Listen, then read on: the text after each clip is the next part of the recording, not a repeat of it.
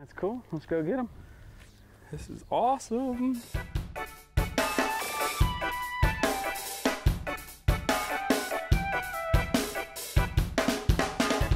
Corrosion can be a huge problem for all boaters, especially those around saltwater. But with a little preventive maintenance, it can be eliminated.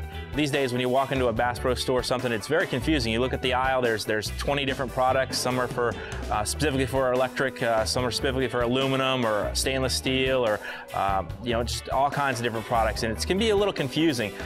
I trust Corrosion Block on everything. I spray it on all my electrical systems, GPSs, on the back sides, the engines. I take the cover off, spray all the engine. Really everything electrical on the boat, no problem, no worries about the electrical connections. I also spray it on all my stainless steel rails, aluminum rails, anything on the boat that's metal, battery terminals, everything. It does a great job. It prevents the rust from forming, and it also does a good job of eliminating the rust that's already there. I also use it on all my rods and reels.